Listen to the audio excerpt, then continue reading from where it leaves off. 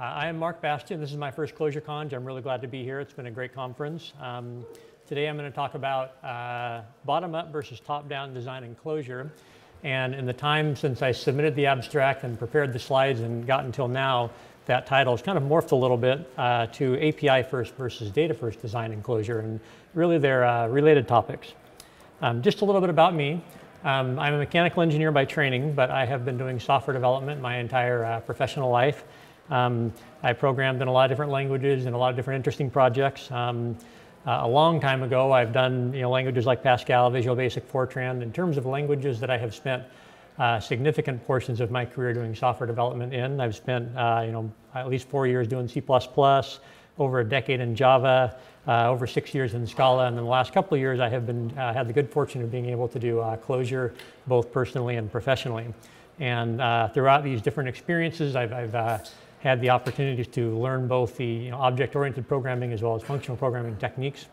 I think one of the big barriers to entry when people start learning Clojure or FP in general is just the way we think it's a little bit different, often from what is taught in the school. And so that's part of what I want to talk about today is one of those different ways of thinking. Before I jump into top-down versus bottom-up design, I want to talk about a specific problem that I'll be modeling as part of this talk, and that is game design, specifically tabletop game design. I'm going to look at a specific game. This game is called Cartagena. It's not probably a really common game. In fact, has anybody here played Cartagena? All right, we got a couple hardcore gamers. Good job. So there are a few.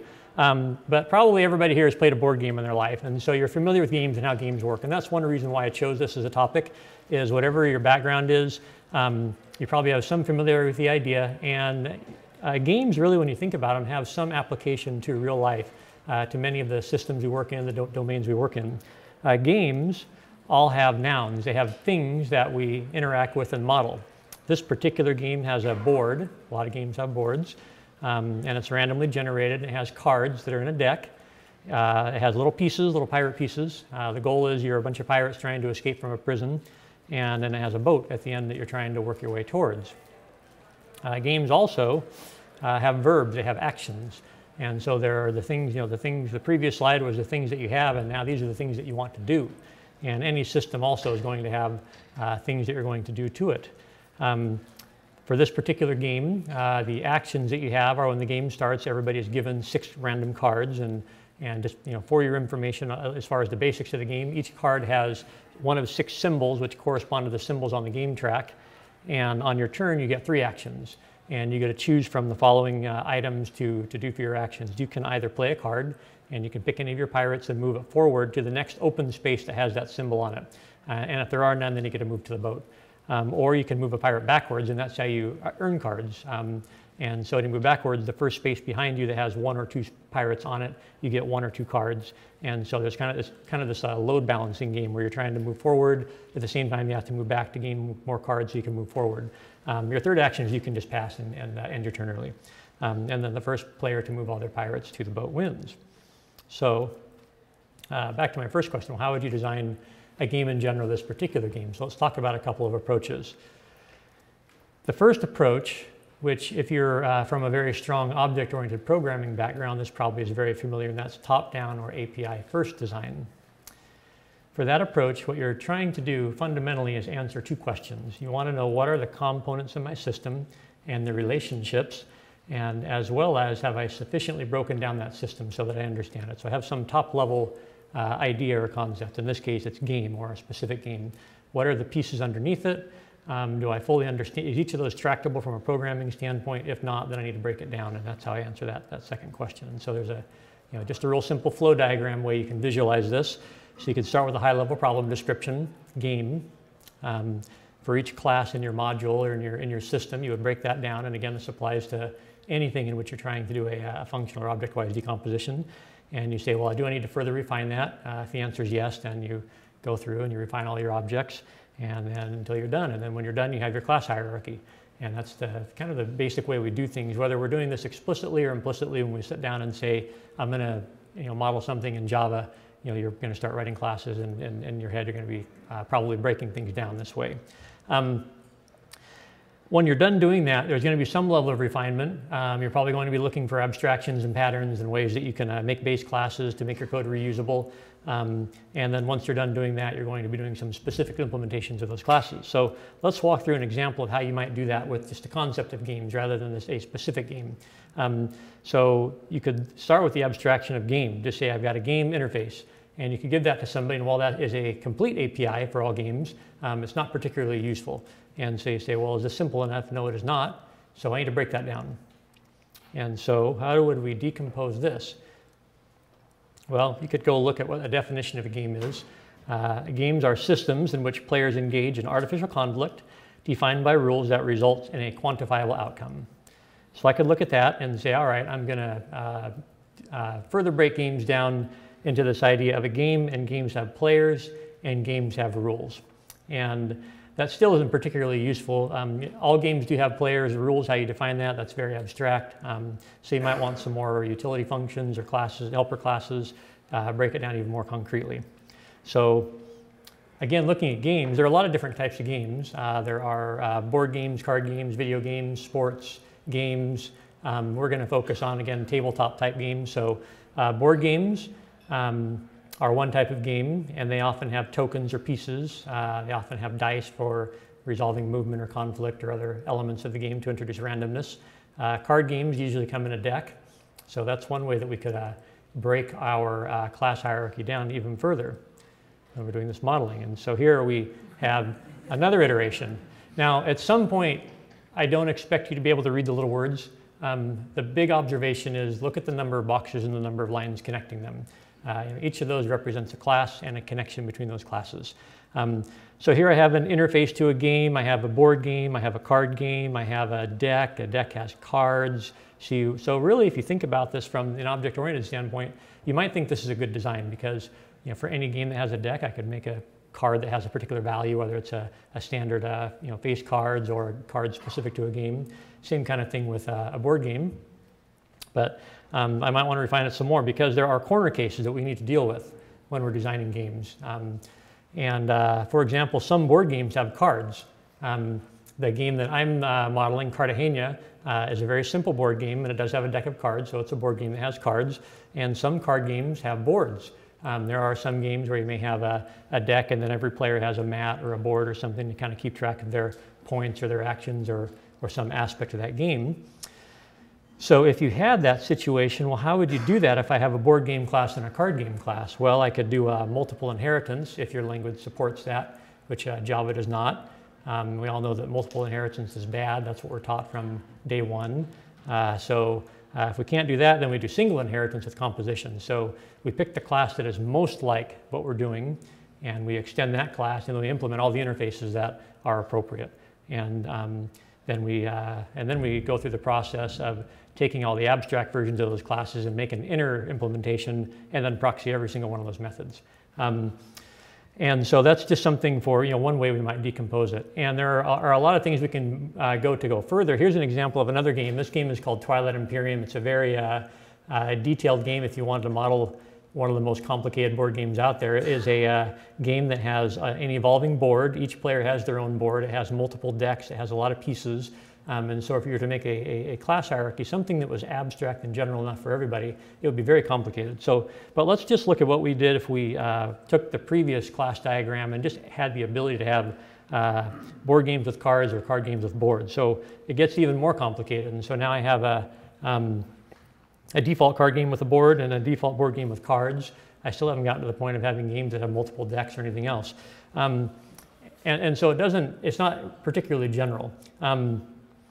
And so if you could continue down this path and say, I'm going to refine this some more, but at this point I'm just going to say stop. If this is something that you do a lot of and you've seen in your life, stop doing this. Why are you doing this? I don't know why. I don't know why we do it. I think it's when we're taught object-oriented programming, it is natural to look at the system, whatever system it is we're modeling, and say, well, this particular thing makes sense, and it's got this subcomponent, and so it's good to understand your relationships. But then we immediately try to turn that into objects, and we end up with something that's very complex. And oftentimes, even very simple problems, when we try to, particularly when we're trying to be general, when we try to make a class hierarchy for those, can be very, very complicated. If you're familiar with the idea of complectedness, it's a term that I think comes mostly out of the Clojure community, but it's this idea of things being tied together like a knot.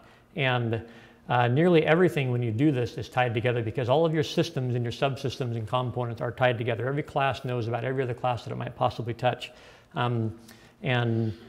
Furthermore, another problem with this, I've spent all this time trying to make these classes, but these really are only structural classes. They are the is-as and the has-a relationships. I haven't even got to the does-a situation of methods. So I haven't even gotten to the point of going into my methods and saying, well, I have all these interfaces.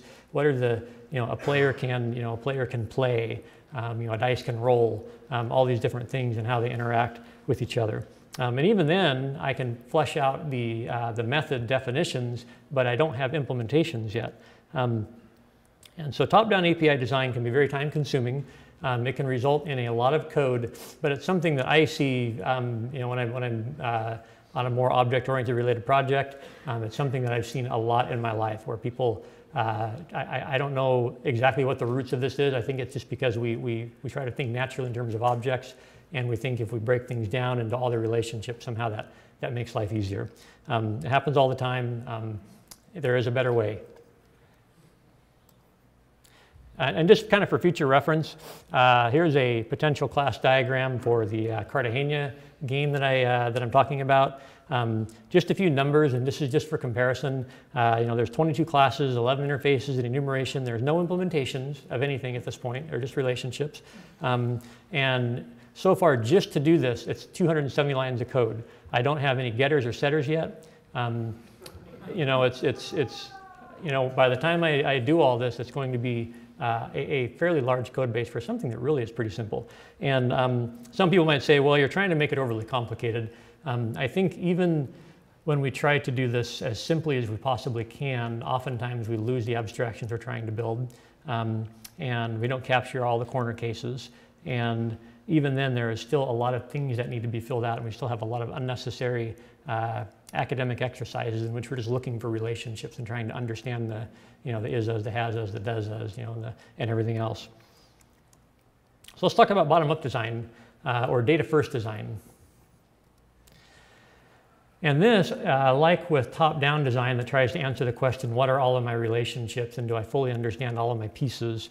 Instead, when I'm starting bottom up or particularly data first, the question I want to ask is how do I represent my domain as data? And then also what functions do I need to manipulate that data? So it's all about looking at whatever problem I'm doing and saying how do I map that problem directly as data? And in Clojure we're talking about collection literals, values, something that I can sit down and code up using maps, lists, vectors, primitives, and so on. And again, similarly, we have a flow diagram of how we might do this. We have these two values, x and x prime. X is the starting value. X prime is the finishing value, the thing I want to get to. And so it's a much simpler process. You look and you say, do I have the function that gets me from x to x prime? If I don't have that function, then I develop that function. What's neat about this is I have two pieces of data that I can work with in isolation. I can develop this function in isolation, and then once I'm done, I have this new piece that I can add to my API. And so then I'm going to continue doing that for that piece of data to get the different mappings that I need. And then if I do have all these functions for that particular piece of data, I might want to take that data and combine it with other data. But again, I'm still working with data. And then I have that data, and I say, all right, what are the functions I need to apply to that data to transform it? And I repeat this process. And then once I'm finally done, I have a functional API. And so let's go back to the example I've been talking about. And I'm going to talk specifically about this Clojure game. And some of these methods might apply to any game, or not Clojure game, Cartagena game. The starting data that I have is simply a set of players. And the players are a player's name and their color. So it's that simple. And what I want is to represent my game state throughout the game in this particular data structure here. So I need to know a few things. I need to know my turn order. Turn order is going to change with every game because there's going to be a different number of players and players might choose a different color. So that's something that's relevant to the current value of my game. And then in this case, rather than having a turn sequence or a turn order generator class, I just have a simple map that says if this player's color, when their turn ends, we go to this next player's color. And we key off their color, not their name, because you can have multiple people with the same name playing the game, but you only get one color. We now have our next section for how I represent my game as data is the player section of this structure. And the players have, they're keyed off of their color. They have a name, they have a certain number of cards, and again, rather than having a deck class and a hand class and everything else to do card management, I simply have a map of the card types and the number of cards that each player has. And then finally, I have a certain number of actions that are assigned to each player, and again, rather than having an action object and having to deal with any sort of a complex definition, I just give them an integer number of actions. And then the last thing I need is a data structure that represents my board. Again, simple data, it's just a board key value pair, and that board is simply a sequence of pieces on the board. So for each item that represents a square as you move forward on the board, it keeps track of the number of each player piece of their color on that board square, as well as the symbol that's on that square. And the symbols start with start, and then they go through the various different symbols that are on the board, and they end with vote. So that's the goal. So if I were to start with my initial piece of data, which is the player names and their colors, and then this final piece of data, which is the initial game state, how would I do that? Well, I'm going to need some functions. I need some generator functions to deal out cards, to create a board sequence, that's turn sequence, and then I need some kind of an initialization function that puts all that together. And just to point out, for those that are very technical, these aren't functions from the mathematical standpoint, the ones that generate random cards, because they do have random behavior. But it is the behavior that I want. So these are what these functions look like. They're very simple. So for the functions that generate my cards, my board, and my turn sequence, I simply, if you look at the code sample on line 1, I have my card types. I define those as a simple set of types. And this particular game, the card types are hat, flag, pistol, sword, bottle, and key. So those are the symbols that are on the cards as well as on the game track. I have a draw function, which is just a simple function that I say how many cards I want, and then it repeatedly n times randomly gives me a card symbol. I have a board sequence function, which basically takes a sequence that starts with start and ends with vote, and then 6 times it goes through all of the symbols of my card type, shuffles those, creates a sequence, and then flattens it. And then finally, I have a create turn sequence, which just takes the colors of each player and then cycles them against each other into a map. So it's that easy. The next thing I do now that I've defined these functions is I have some player initialization functions. And so this initializes the player's part of my game value. And this is where we start to take our little functions and build them up into bigger and bigger functions. And that really is the bottom-up piece of this. You start with data and functions, and this process is going to be building up more and more complicated functions. And the complexity is in terms of the things they do, not the actual the functions themselves aren't generally complex. So I have these methods that I've developed that put cards into a player's hand. I have a definition of an empty hand that's just a map of a card type to 0 cards. And then an initial hand that draws 6 cards and puts it into a player's hand. And then I put all those together into this init players function. So it takes that set of player information and it returns the portion of my game value representation that describes all of my player state. Okay, and then the last piece of the function that I'm trying to generate, the larger function, is actually initialization of my game board. And so I already had a function that generates a sequence of symbols, but I need to map that into a sequence of board squares that have a symbol on it, as well as keeping track of the number of pirates that are on each of those spaces. And so I have a add initial pieces function and a make board function, and I combine all those together into the setup board function. I'm not expecting everybody to understand all the code here, and I don't have the entire listing for the code up here. Mainly, again, the goal, and I'll repeat this, is to build larger capability from functions. We're composing functions up from the bottom rather than starting with this high idea and decomposing it down to lots of little pieces. So now I have this init game state function. It uses 3 functions I've already defined. I have my example input, and if I were to feed that example input into a init game state, I get this result, which is exactly what I showed you before. So I have data, I built up a bunch of very small functions out of small functions, and I now have a complete representation of my game at just before turn 1 as data. So a few observations about this. We've gone from a description as data, so we're describing where we wanted, where we started from and where we want to be as data, to a functioning, meaning not just a description of the solution, but an actual solution, functional API that completely constructs our domain model. And when I say domain model, I mean a complete, a value, it may be a complex value with nested data and everything else, but it fully represents my game at a particular state. And if you're not doing games, if you're doing whatever other system you're doing, I've done this several times on many projects.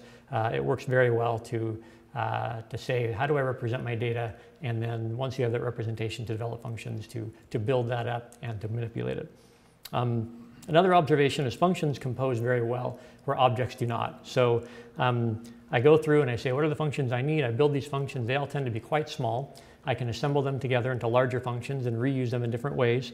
Where objects, you can do inheritance, I guess, to whatever level you want, but really, I think that my experience has been when I see APIs that have deep inheritance hierarchies, they tend to be very difficult to use. I don't think it, in practice, turns out to be a very good thing. Objects really do not compose, and they don't really have a lot of reuse.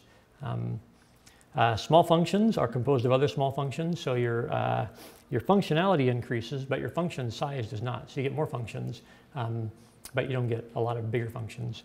And all this was done in about 40 lines of code. So my strawman class diagram that I showed before was about 270 lines of code, and all it did was describe relationships and structure. It didn't really do anything. I'm already at the point where I can get from player description to turn 1 in 40 lines. So I've already got something that works, and it's much more concise, and I think it makes a lot more sense to do it this way.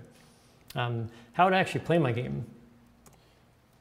Well, there are types of functions that I'm going to develop to do this.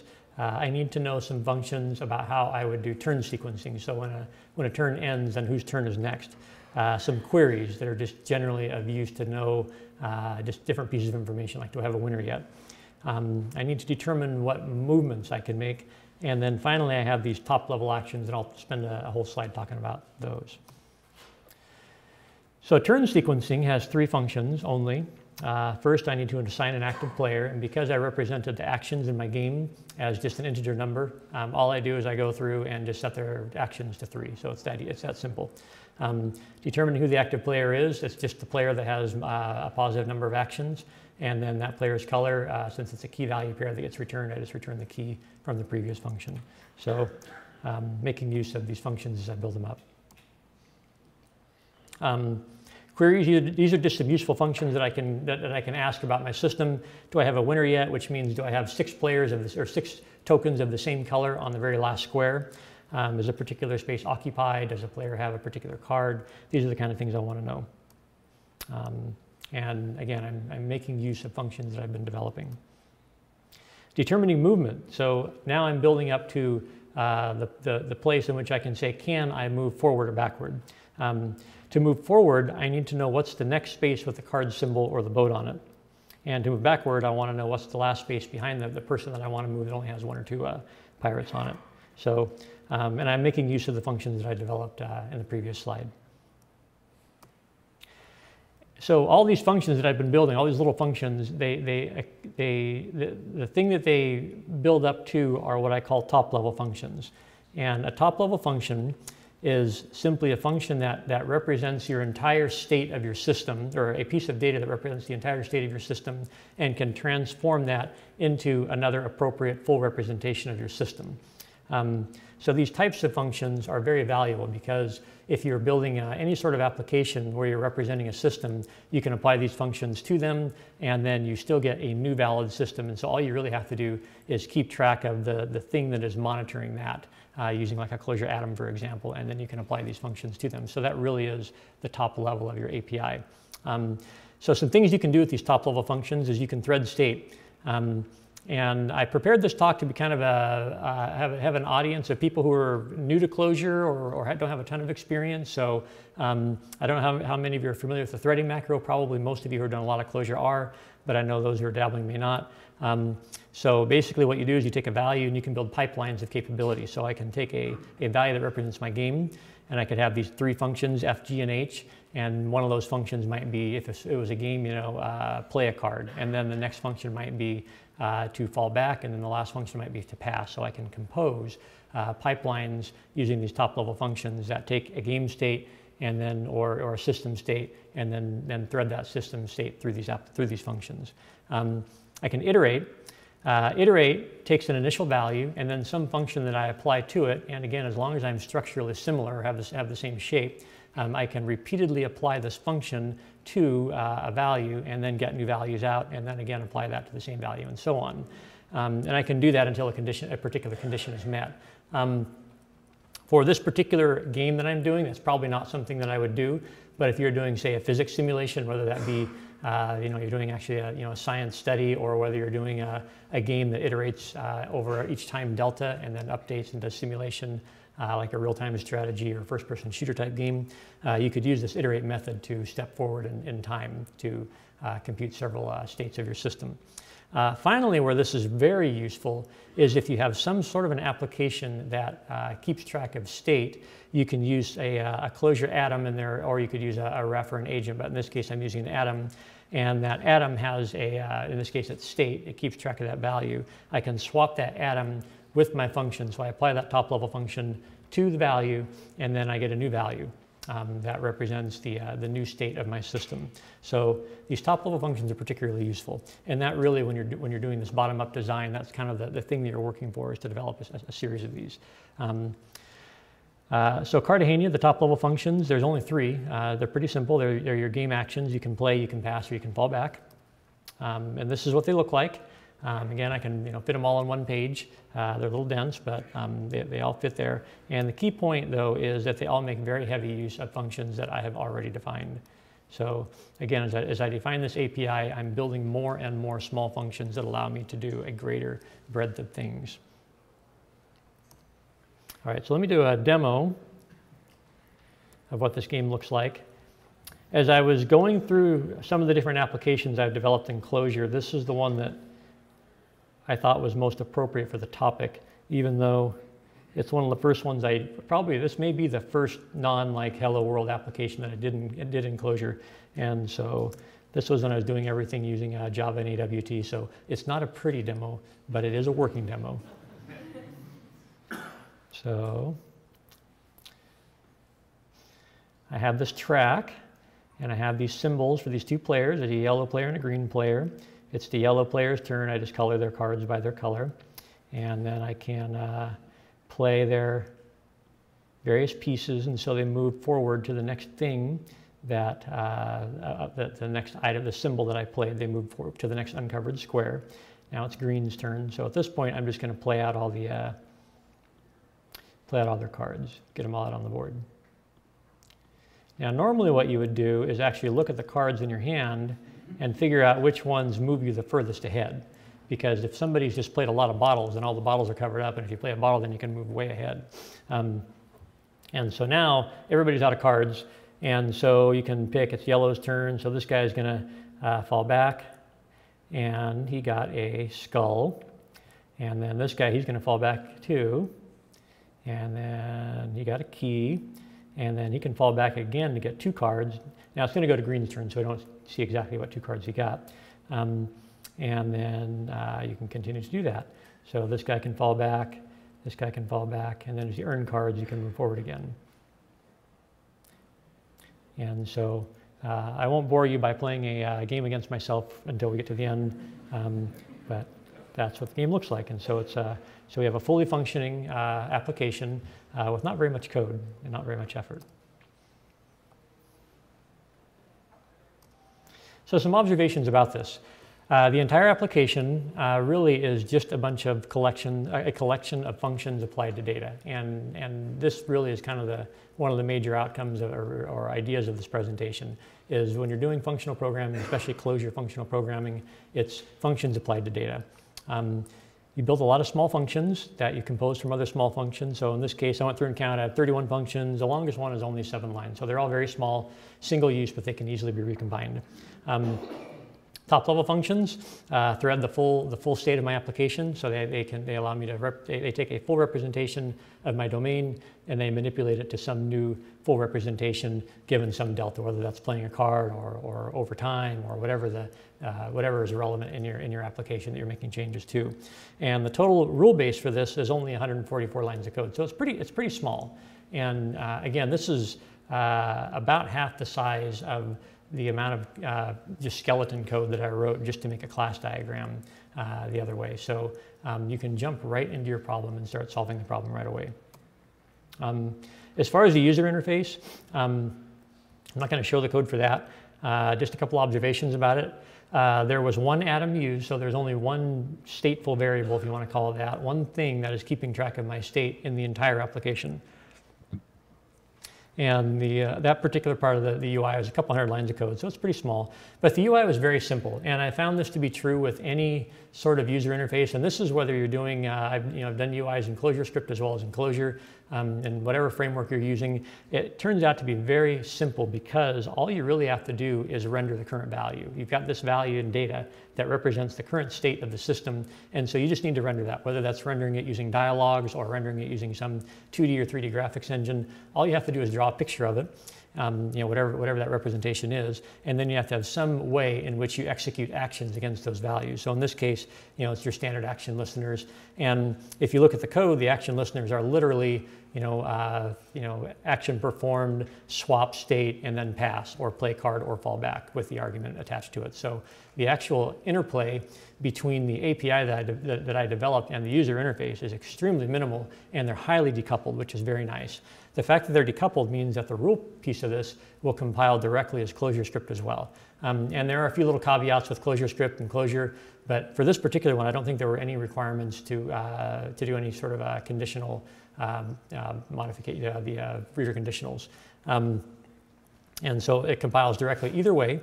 And so the cool thing about that then is you could easily develop a different interface for this. If you wanted to do a really cool, better implementation of my interface, which would be almost any implementation of an interface, you could do like a 3D implementation using the JMonkey engine. Again, that would be pure Java.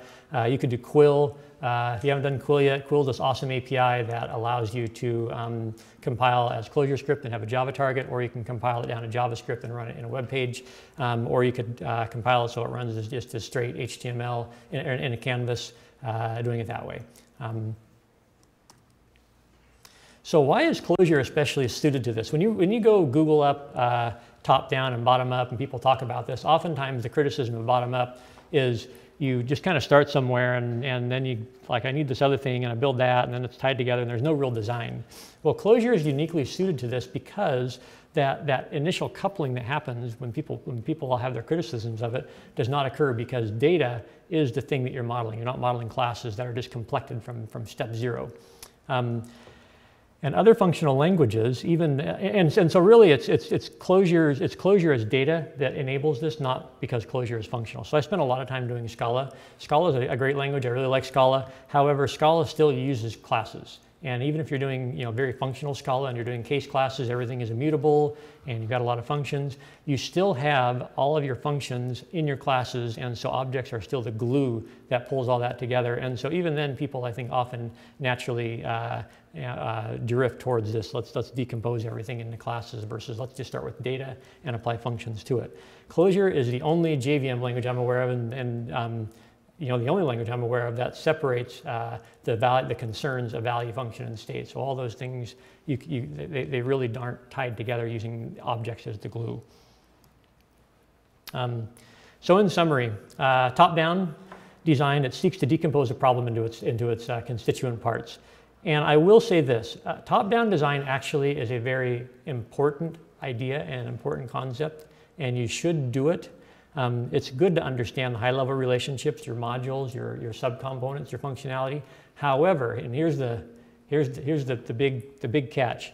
When you take those things that you figured out and then you immediately say, I'm going to turn all these into objects, that's when you're stepping on the landmine, because then you are automatically saying, I'm turning everything into objects and I'm complecting everything. Everything is connected.